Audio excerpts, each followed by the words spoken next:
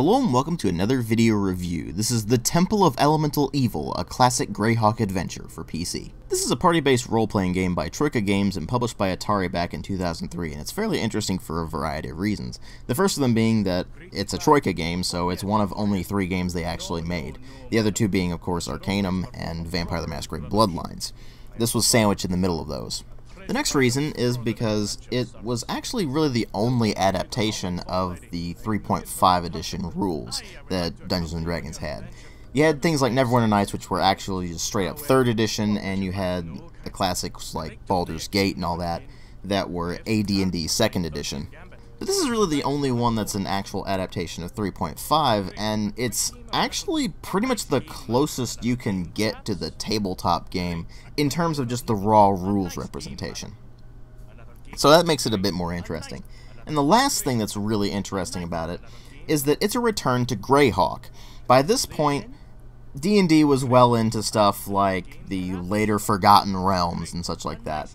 And going back to the classic Greyhawk setting, and specifically the classic module, the Temple of Elemental Evil, which we're talking 80s here, AD&D rules. It's just such a nice throwback, and adapting the story and everything from the Greyhawk Temple of Elemental Evil setting way back when into 3.5 rules and video game form is certainly an interesting idea.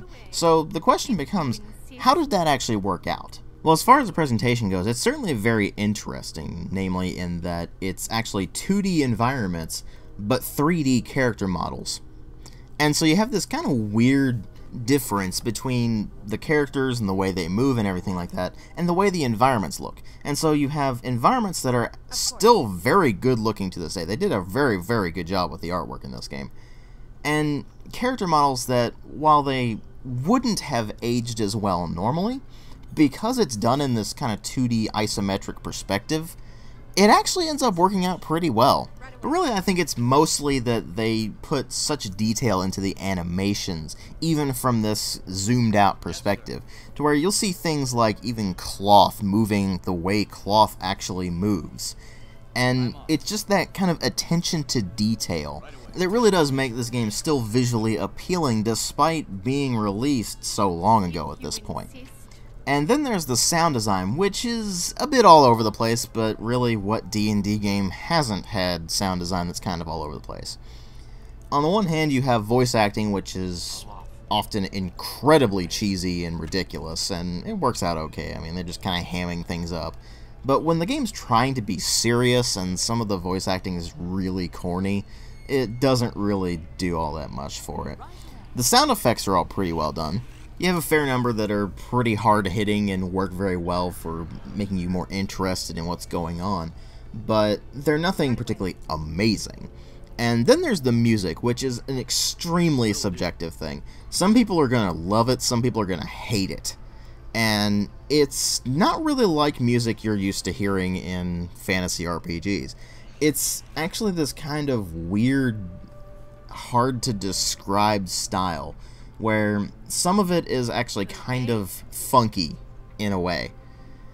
Again, it's hard to describe. I recommend you look it up for yourself, but suffice to say, some tracks are better than others. I like, for example, the combat music for Hamlet and the actual just music when you're running around in the village of Hamlet.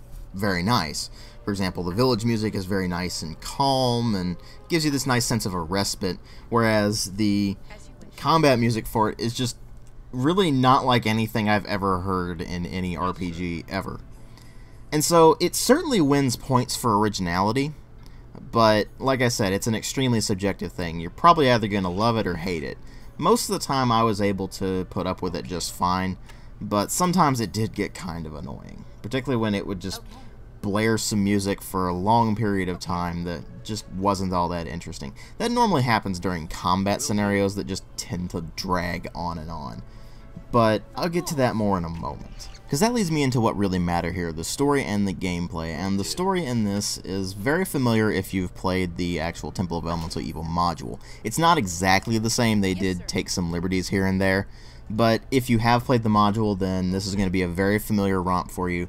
And if you haven't, then this is pretty much your chance to try out one of the classic D&D modules that kind of fell by the wayside, particularly with 4th edition when they decided that Eberron was the way to go.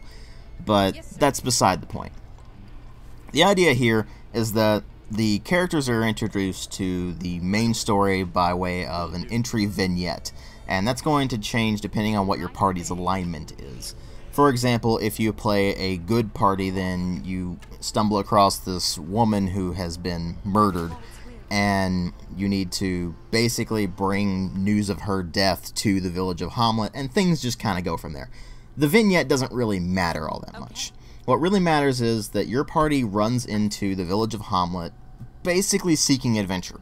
And from there, it starts off as a simple adventure of, well, you need to go to this moat house and take out these bandits that have taken up residence there. But it eventually becomes apparent that there's more than just bandits around here, because you find that the Temple of Elemental Evil is involved. What is that? Well, it's basically an organization that is the source of the evil in the area around Hamlet manifesting. It was thought to have been exterminated years ago, but now it seems like it's coming back, and of course you have to go and deal with it. And there are a few ways you can go about doing this that do actually result in some different endings depending on what manner in which you decided to deal with the Temple of Elemental Evil, but ultimately the plot really doesn't matter all that much. It's enough to hold the game together and keep your interest at least for a while, but ultimately it's really going to fall to the gameplay to determine whether or not you're going to actually enjoy this thing. So of course that begs the question, what's the gameplay like? Well, like I said, it is a party-based role-playing game in that it's like an old-school D&D adventure. What does that mean? Well, that means you create a party of adventurers and you go off on an adventure. In that you basically roll all your stats out in the classic D&D style. You can do as many rerolls as you want, and in fact it's kind of advantageous to do so, simply because it means that you're going to get some ridiculous stats eventually. And you are well advised to create some variety within your party. You'll probably want at least 2 fighters, a rogue, a mage of some description, probably a cleric as well. And you also pick your party alignment, and that determines what you can do with the various characters that you've got, as well as things like what your opening vignette is going to be.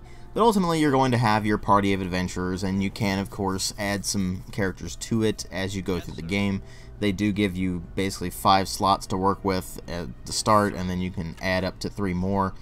But that's pretty much it. You're just running around doing adventures, fighting monsters, completing a few side quests here and there that are pretty simplistic and mostly just involve going to a dungeon and killing things and maybe returning with an item that that person wanted. So, pretty standard D&D stuff, really. And if you don't like that, then you're gonna have a bad time. Because this isn't a full-on role-playing game, so to speak. It's really more of a tactical combat game that happens to also be a role-playing game. Which leads me into one of the biggest strengths and one of the biggest weaknesses of the game. It's a turn-based combat system, and it is an extremely faithful adaptation of the 3.5 rules, with some mixture of normal 3rd edition stuff here and there as well. But by and large, you're going to be dealing with this very stat-based, heavy rules-oriented combat system, and that's the big problem as well. Because, like I said, if you like that, if you like the combat system in Dungeons & Dragons, you're going to have a great time with this thing, because it's an extremely faithful adaptation of that. It's tactical. It requires you to actually think things through, to plan in advance, to actually move your characters around appropriately and have them engage targets instead of just running around willy-nilly, kind of like they did in the old Baldur's Gate games. But in this particular instance, it also means that combat can drag on and on. Because if you know anything about D&D tabletop, you know that the combat can drag on and on and on. And it gets really irritating when that happens. Because you can, in the tabletop anyway, have combat sessions that go upwards of an hour or more. That's perfectly normal.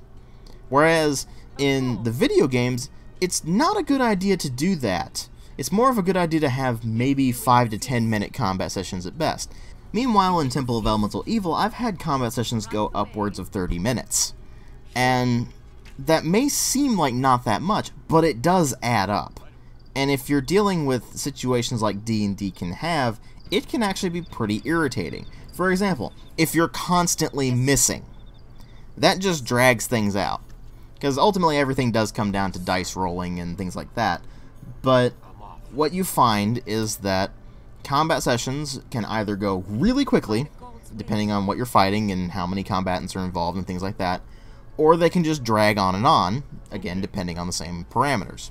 And so that's really what makes or breaks this game for you. If you like D&D's combat, you will probably like Temple of Elemental Evil. If you don't, then you're probably not going to like it. And it's not like that's the only problem this game has either. It does have quite a few technical problems, a lot of which were never really resolved. You do have the Circle of 8 mod pack that you can install that you can either run just the vanilla game or you can run the actual modded Circle of 8 version. But the Circle of 8 mod pack doesn't need to completely rewrite the way the game works. If you just go with the bug fixes and such that it does, then that actually does help the game out quite a lot. Because even if you patch it all the way up, it ends up still having a lot of stability problems. It will crash on occasion. You'll have a fair number of bugs and glitches throughout the game. It's a Troika game. That pretty much is guaranteed to happen because they weren't exactly given the best QA time, or the even worse problem, they weren't exactly given enough time to actually develop their games completely and had to just ship them out with whatever the problems were at the time. And some of that involves some stability problems, which is exactly what happened with Temple of Elemental Evil. So ultimately what you have here is a very well put together game, no question about that, that it just happens to be fairly buggy and have some stability problems even if you install the community fixes. And it doesn't have a particularly great storyline, but it's enough to keep you going. And if you like D&D combat, this is definitely the game for you, because let's face it, this is the most faithful adaptation of the tabletop rules that you're ever going to find. But at the same time, this is the most faithful adaptation of the D&D rules that you're ever going to find. And if you're like me and you don't particularly like the D&D rules, that can be pretty problematic.